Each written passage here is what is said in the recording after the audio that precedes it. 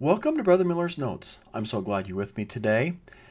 We are going to be focusing on 2 Samuel, chapters 5 through 7 and 11 through 12, along with 1 Kings 3, 8, and 11. We'll cover a lot of material here, but we're only going to focus on a few highlights. That is, we're going to talk about studying the ark, we're going to talk about switch points in life, and not giving in to our greatest temptations.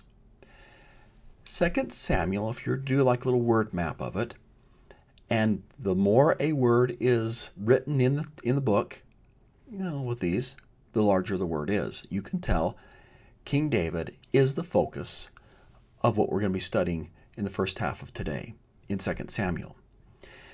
2 Samuel just gives that history of King David. King David starts off 2 Samuel with a series of wars, including a very brutal civil war. And in chapter 5, verses 2 and 3, all the elders came to the king to Hebron, and King David made league with them in Hebron before the Lord, and they anointed David king over Israel. David was only 30 when he began his reign, and then after that he reigns for 40 years. So a very long reign. Later on, chapter 5, he goes to Jerusalem, which is a stronghold time. He takes it, and that becomes his city. He moves his capital to Jerusalem. And at that time, he realizes in Jerusalem, we're missing something that we'd like to have back in our presence. And we have to go back to 1 Samuel. In 1 Samuel, you may remember, the Ark of the Covenant gets captured, and they have it in someone's house. 1 Samuel chapter 7, verse 1, and the men of Kirjath-jearim came and fetched up the Ark of the Covenant and brought it into the house of Abinadab in the hill and sanctified Eleazar, his son, to keep the Ark of the Lord. Well, there's a picture of that many years ago. That's the hill. On top of it, now rests a church. But I just kind of picture myself, if I was in that home wasn't probably that big, and I could just picture the Ark of the Covenant just sitting there in the front room. And I'm just thinking, okay, it's going to be there for 20 years. What would I find out about the Ark of the Covenant? I mean, for me, if I have the Ark of the Covenant in my house, I would become an expert on it. I would know all the stories behind it. I'd be asking people, okay, remember when? Telling them, what else do you know? At this time, they know where the ark is, and they're going to go get it. 2 Samuel chapter 6, verse 2. And David arose, and went with all the people that were with him, from Baal of Judah, to bring up from thence the ark of God, whose name is called by the name of the Lord of hosts that dwelleth between the cherubims. I can picture this is a great event. Now, the ark was a symbol of God's presence, his glory, his majesty. When first given to Israel, the ark was placed in the Holy of Holies in the tabernacle, and not even the priest was allowed to approach it. Only the high priest, a type of Christ, could approach it, and then only going through an elaborate ritual of personal cleansing and propagation, or remaining in God's favor by repenting of his sins. So now I just, back to that thought. If it's been in my house 20 years, would I have made time? Of course I would have. What would I have taught my children about the ark? Maybe some things I would have taught my children is it was where the presence of God was. It was the mercy seat. In the tabernacle, it was where the cloud over the day rested. It was symbolic. God is in our presence in the day, and a pillar of fire by night. God was there because that, in the Holy of Holies, where the Ark of the Covenant was, is the intersection of heaven and earth in Jewish belief. And so, as it represents the presence of God, I would have taught that to my kids. I would have taught them about mercy seat and how Christ would be the atoning for us, and how sacred it was for Israel. And I'd also say, remember, here's why it's in our home. And it's a resting place. Philistines couldn't handle it. They had a lot of plagues. It's kind of like, we don't want this anymore. But also, back to the war, where the people said, hey, we're getting our rear ends kicked. Go get the Ark of the Covenant. And if it's in front of us, then we won't be defeated. And they went and had the Ark of the Covenant. They relied only on the Ark of the Covenant and not on their faith in God. And God says, no, you have to be personally righteous for things like this to work. They had forgotten that personal righteousness precedes power. Well, I probably should have known that, like in this picture or this one, the only ones who could carry the Ark of the Covenant were priests. I wonder what would have happened if in this home that would have been taught. I'm not sure it was. Because when David comes to get the ark, Abinadab and his sons, Uzzah and Ahio, decide, well, we're going to make a new cart. Not going to have the priest come and pick it up, but let's make a brand new cart because we're going to show respect. We don't have it to be any dirty. Let's make a new cart and put it up on there. And I'm sitting here thinking, first, these two young men shouldn't even be there.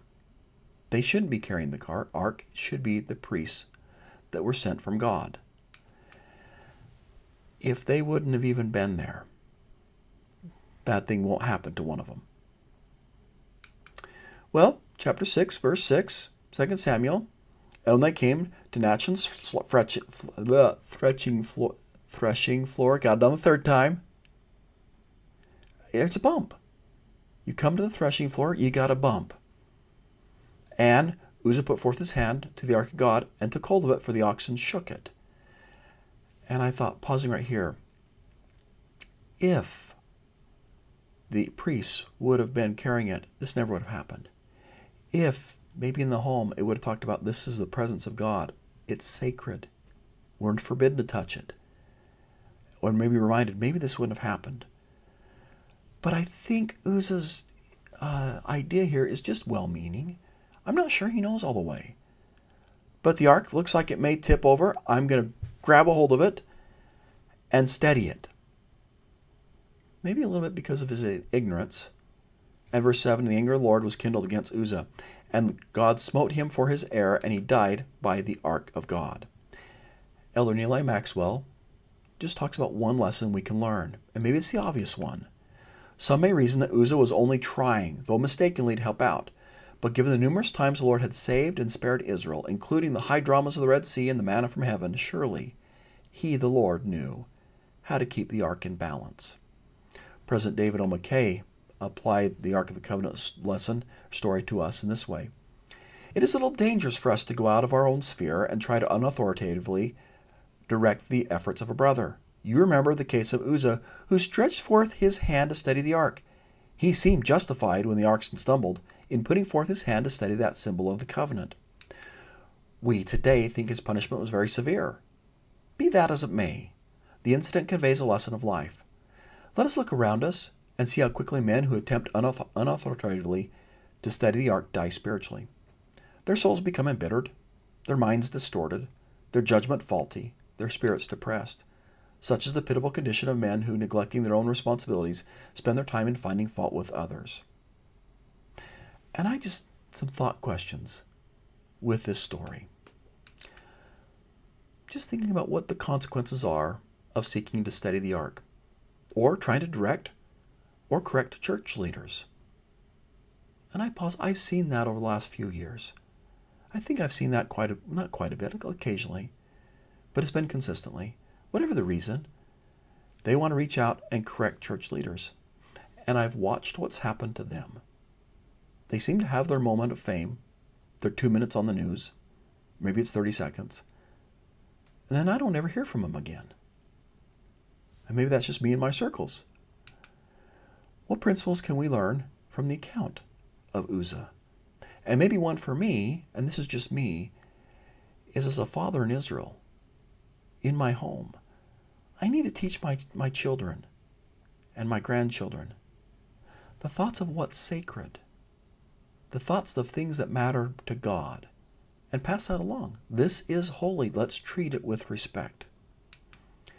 How are people today trying to correct or direct God's work, even though they lack the authority to do so? I don't know of very many leaders, if any, that wouldn't welcome a suggestion. As a bishop, I had individuals in my ward that would come up to me, Bishop, have you considered this?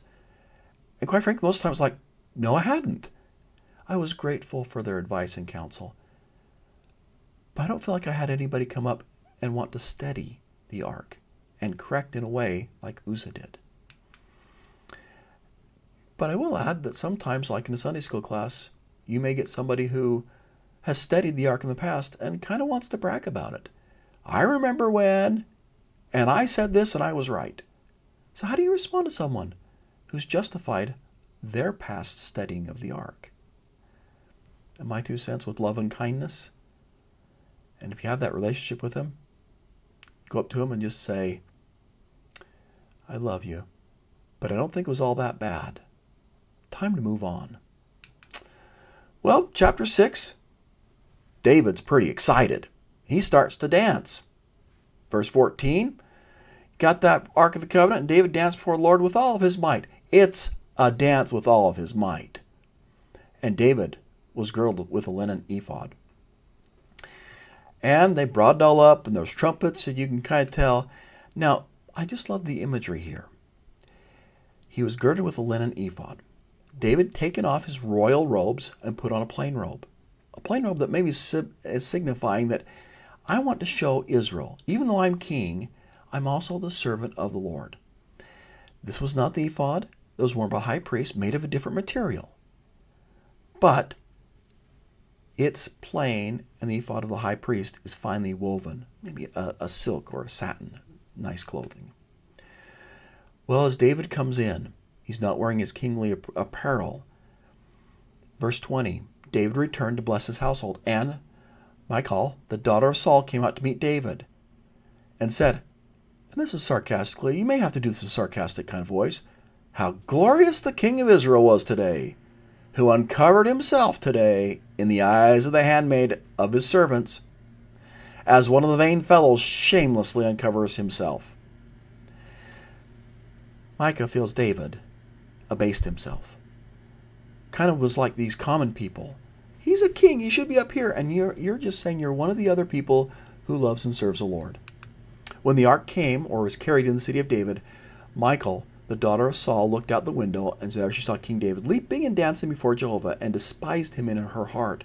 Michal is intentionally designated as the daughter of Saul here, instead of the wife of David, because on this occasion she manifests her father's disposition rather than her husband's. In Saul's time, people did not trouble themselves about the Ark of the Covenant. Public worship was neglected, and the soul for vital religion had died out in the family of the king. In David, Michal only loved the brave hero, the exalted king. She therefore took offense at the humility in which the king, in his pious enthusiasm, placed himself on equally with all the rest of the nation before the Lord. This proud daughter of Saul was offended at the fact that the king had let himself down on this occasion to level the people. She availed herself of the shortness of the priest's shoulder dress to make a contemptuous remark concerning David's dancing, as impropriety that was unbecoming in a king. With the words, "Who chose me before thy father and all his house?" David humbles the pride of the king's daughter. His playing and dancing referred to the Lord, who had chosen him, and had rejected Saul on all account of his pride. Now, that was a long quote. Sometimes our leaders have fun. And it's a great thing that they show that they're just one of us. Sometimes they do things that we love to do too. I don't know if they're good at it or bad at it. But it's wonderful to have a leader who loves us and laughs with us and smiles with us and does righteous things with us. Just a great way to look at a prophet, to our general authorities, and those on a local level, our stake presidents and bishops. Next time you see them, I hope they're smiling and I hope they're having a good time. Now, David does offer to build the temple. He knows, I got the Ark of the Covenant, I have to build a permanent place. And this is 2 Samuel chapter 7. He draws up plans. Here's how it should be built. He starts to get, I want to get all these things ready, but the Lord doesn't ask him to do it. It's going to be saved for his son. I'm not sure right now in the storyline he knows why, but there'll come a time where he finds out why, particularly as he approaches the switch points of his life. Each one of us has switch points in our lives. And President Hinckley tells a great story, a little bit about like a switch point on a railroad, and then applies it to our lives. President Hinckley taught as he gave this example of how little decisions in life become very important. He talks about that there was an experience while he was working, when he was working for a railroad company. He said he received a call from New Jersey that a passenger train arrived without the baggage car. Quote, "We discovered that the train had been properly made up in Oakland, California, and properly delivered to St. Louis. But in the St. Louis yards, a thoughtless switchman had moved a piece of steel just 3 inches. That piece of steel was a switch point, and the car that should have been in Newark, New Jersey, was in New Orleans, Louisiana, 1,300 miles away. So it is with our lives. A cigarette smoked, a can of beer drunk at a party, a shot of speed taken on a dare, a careless giving in to an impulse on a date. Each has thrown a switch in the life of a boy that put him on track, that carried him far away from what he might have been, a great and foreordained calling. And, as Nephi said, thus the devil cheateth their souls and leadeth them away carefully down to hell." In David's life, there are switch points. And at very first, they very easily could have been maneuvered a few inches and changed the outcome of his life. And one of the things that I do if I'm doing this in a class is I'll draw something like this up on the board or have this slide. Here are decisions that changed David's life, his direction. Here are some verses, and I have them just write out, or in a scripture journal. All right, what did David do? And maybe what should he have done? So just start that out, and let's just go through it together. Here's what David did. Here's maybe what he could have done. Verse 1, "Came to pass after the year was expired, at the time when kings go forth to battle." Now pause, there's a battle. David's the king. David's in charge of the army. Where should he be? Well, he's not in the battle. David sent Joab, his servants with him, and all Israel. Everybody else is going except him. And they destroyed the children of Ammon. There's battle number 1. And battle number 2, besieged Rabbah. But David's not where he's supposed to be. Had David just simply been where he was supposed to be, maybe this wouldn't have all happened. Maybe that is the way it is in our lives. If we go to the places where we probably should be, if we're going to church every Sunday, we're doing the small and simple things we should be doing, it prevents a lot of those switch points where we get off by just a degree.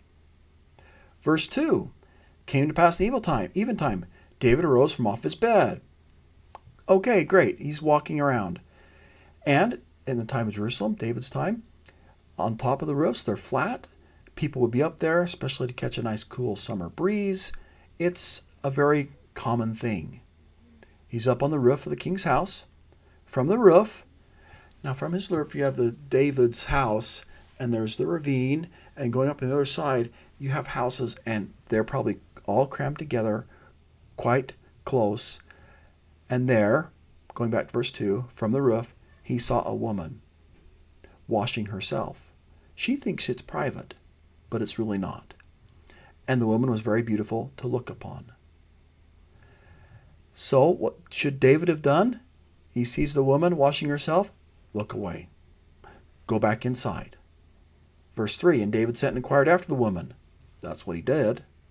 Should he have inquired? No. "And one said, Is this not Bathsheba, the daughter of Elam, the wife of Uriah the Hittite?" Even at this switch point, he should have said, "Hey, she's married. And David's already married." And 4, David sent messengers. He took her, and she came in unto him, and he lay with her. For she was purified from her uncleanness, and she returned unto her house. What should David have done? Not sent a messenger, not kept that switch point going off way and more away. He shouldn't have had sex with her. Verse 6.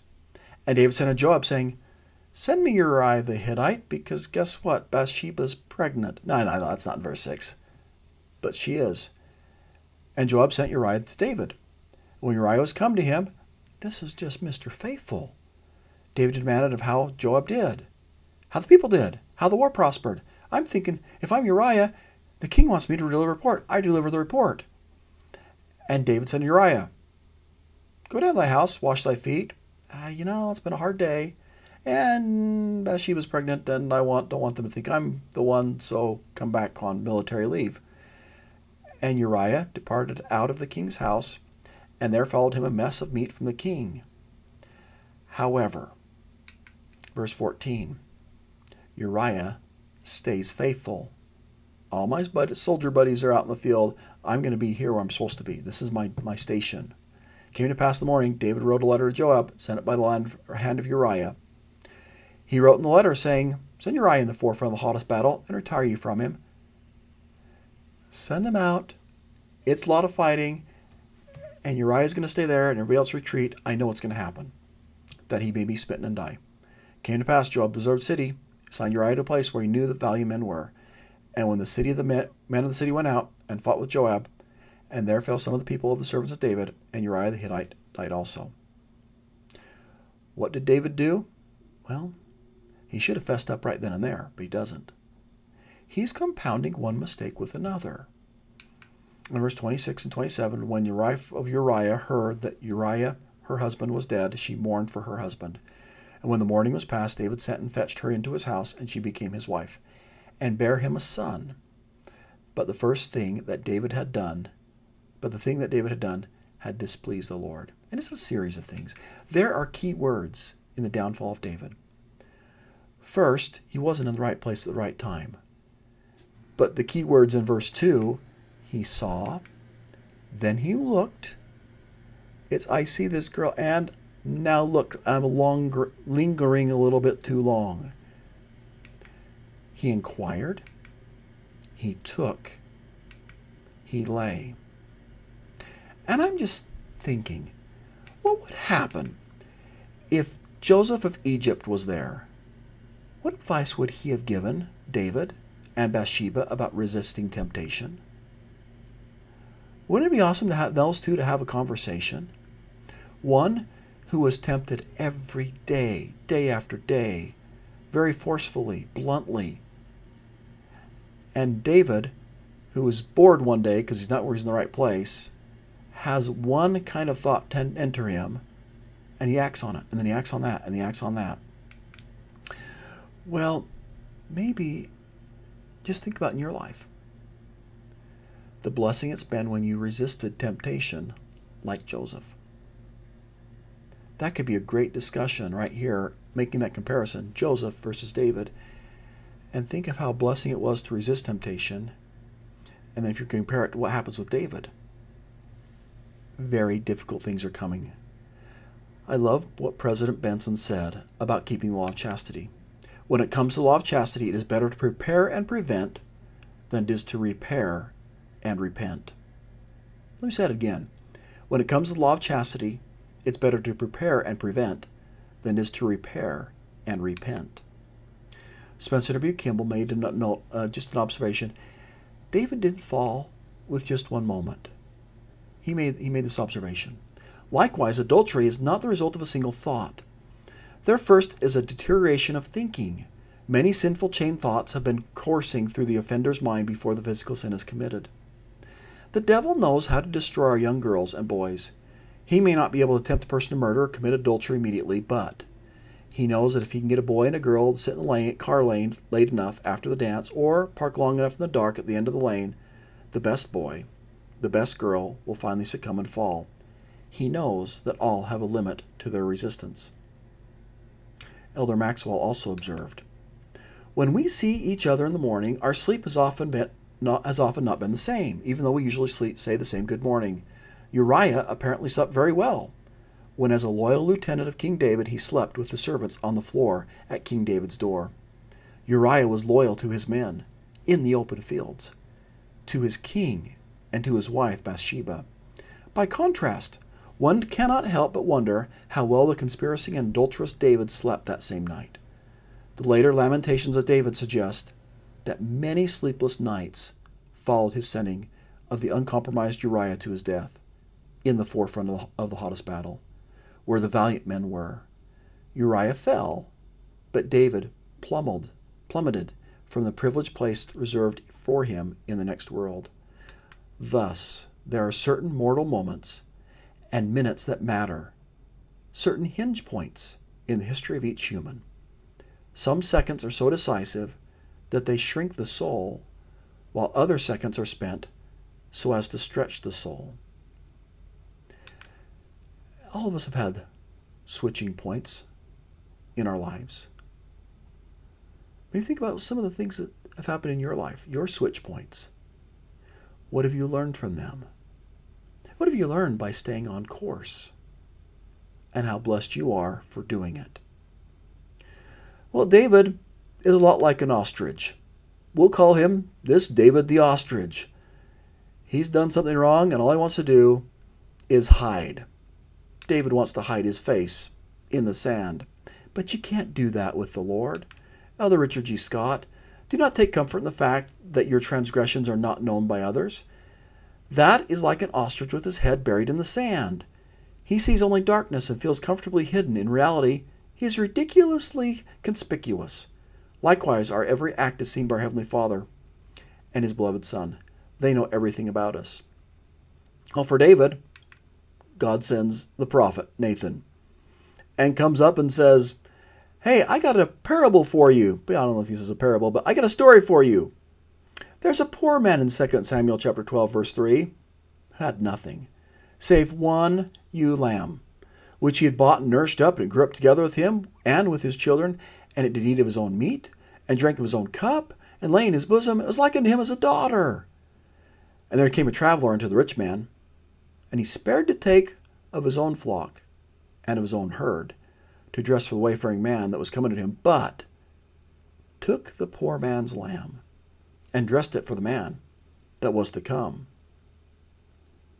Well, after hearing this story, David's incensed.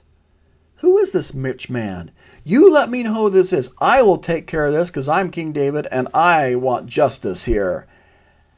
And the prophet turns to him and says, thou art the man.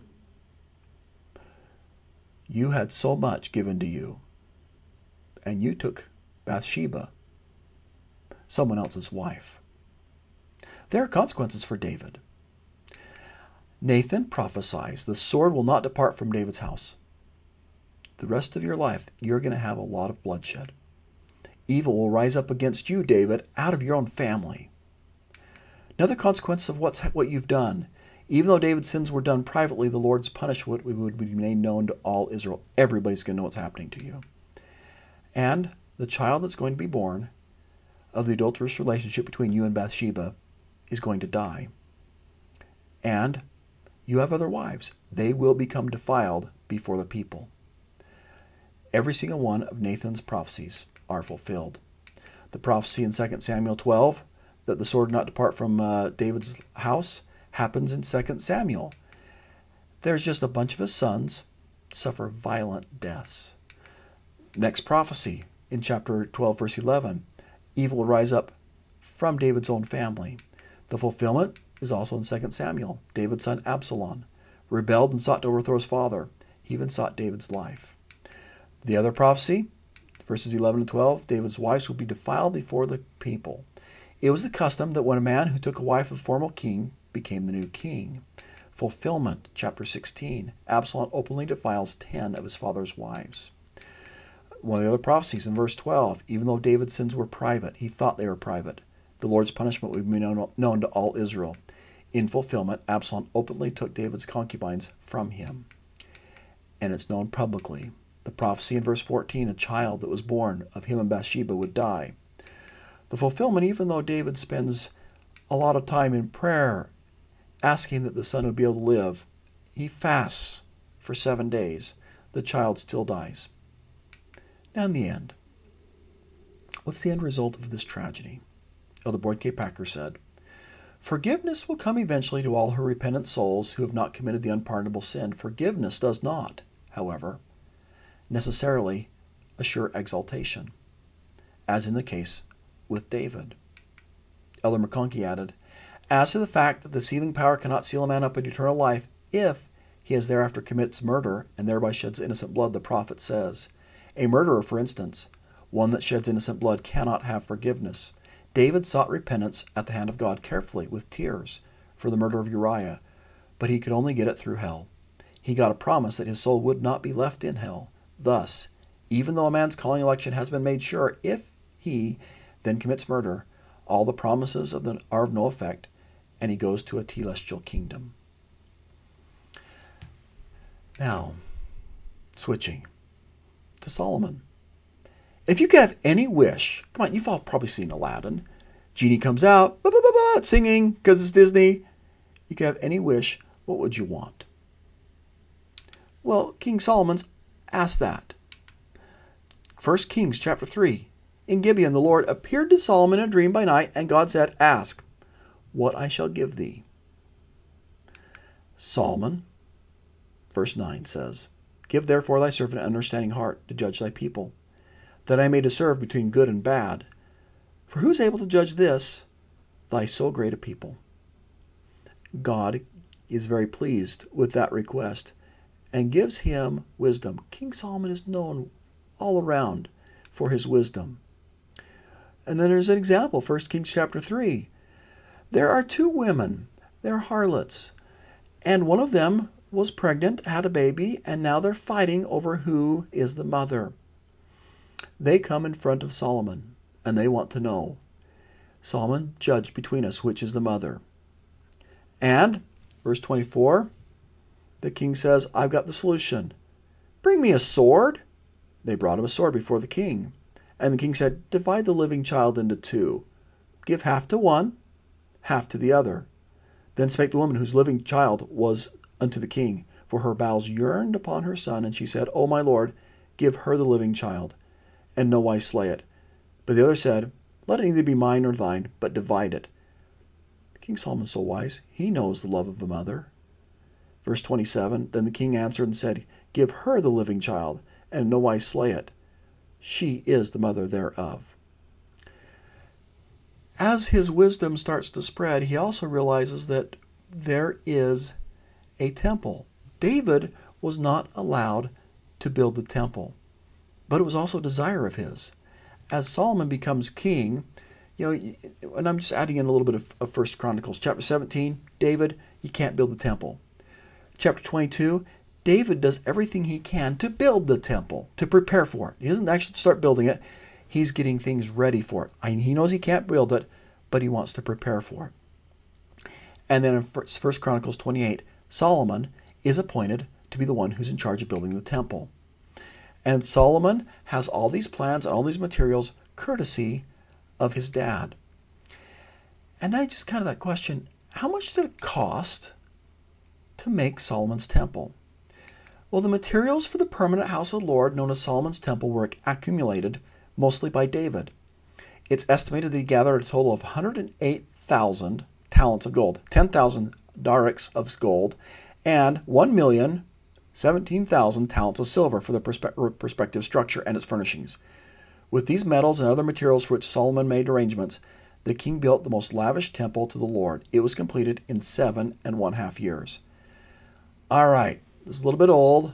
This is from the Sperry Symposium, but there's the math. Here's how much gold there was. In the end, Sidney B. Sperry says $39 billion, US dollars worth of gold. Now, if you translate that, that was 1972. If you adjust that for inflation, that's $271 billion. $271 billion. Well, he gets going on the temple. 7.5 years he spends building a magnificent house to the Lord. And it's fully for the Lord. It is a great structure. And it's going to be there for a while.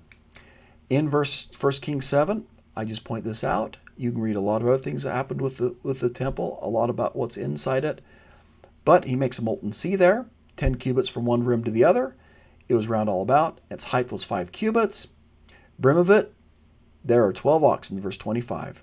3 looking north, 3 west, 3 south, 3 east. They're symbolic of the 12 tribes of Israel. They're upholding this ritual washing. It's not a baptismal font. They're doing ritual purifications. Verse 26. Here's how thick it was, and it contained 2,000 baths, or about 11,600 gallons. It's huge. And it does remind us the tabernacle of, or now Solomon's temple then, is pointing forward towards the sacrifice of Jesus Christ.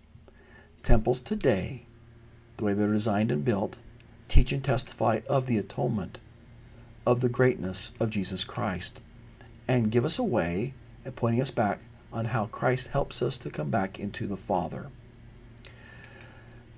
Now, the temple takes 7.5 years to build, but Solomon spends 13 years on his palace.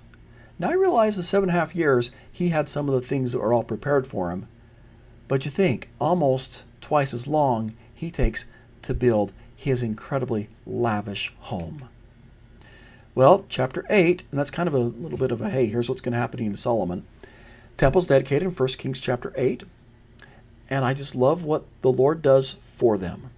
Verse 10, and it came to pass when the priest came out of the holy place, the cloud filled the house of the Lord. Everyone knows what this symbolism is.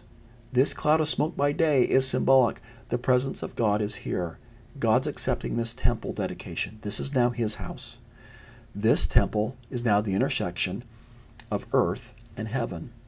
So verse 11, so that the priest could not stand and minister because of the cloud, for the glory of God had filled the house of the Lord. There have always been promises for the temple. Section 95 of the Doctrine and Covenants, verse 8 says, I design to endow those whom I have chosen in the temple with power from on high.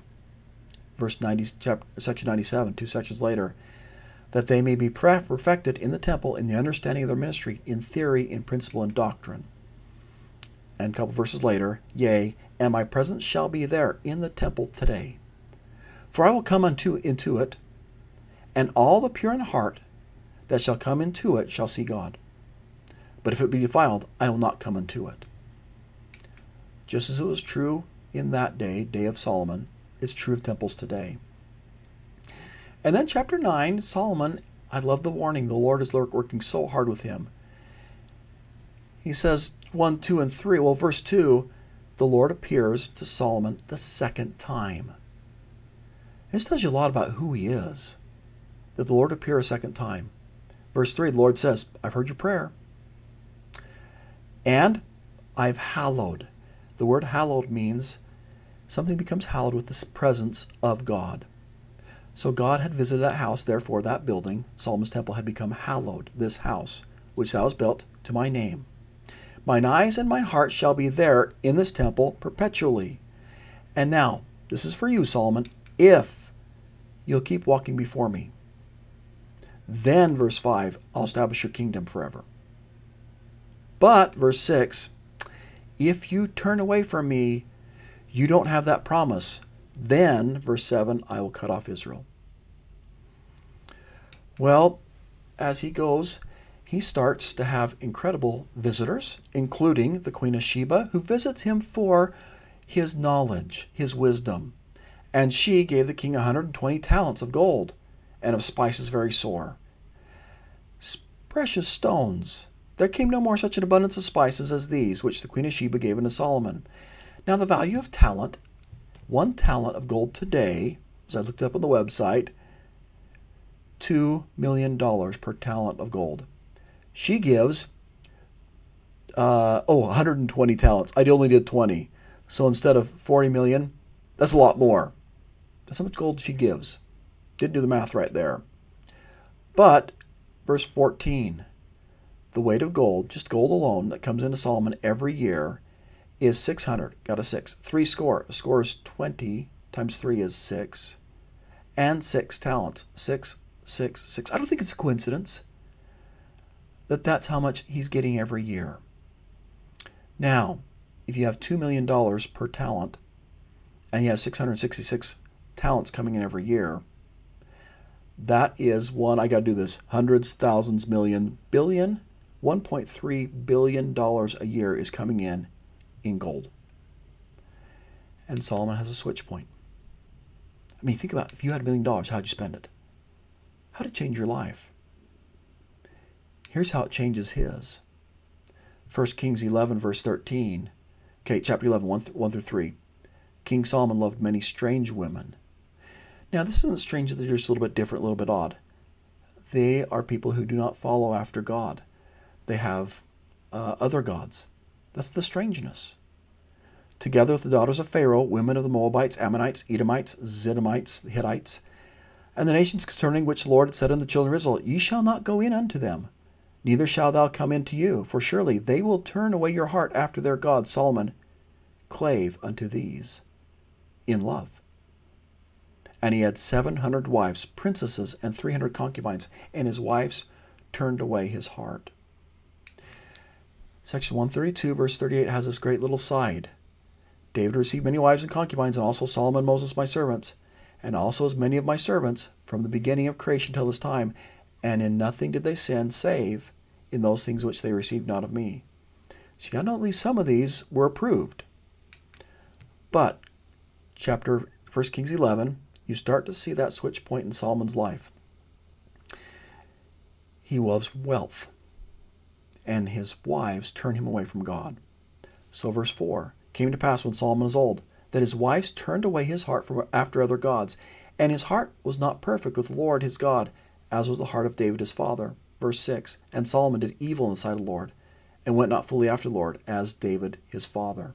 Verse 9, and the Lord was angry with Solomon, because his heart was turned from the Lord God of Israel, which had appeared unto him twice. And if you just summarize and look at the fall of these kings, going back to King Saul, what was his downfall, his switch point? His pride, his jealousy.